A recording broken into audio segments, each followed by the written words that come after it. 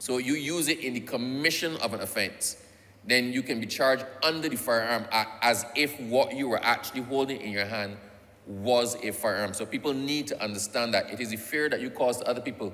Because if I pull a gun from my waist and point at somebody and try to rob them, or I pull a piece of wood that is cut in the shape of a gun and try to rob them, and that person turns and runs across the road and get knocked down by a car, it doesn't matter that it was not a gun, right? It is what fear or what did they actually interpret that my actions were capable of causing.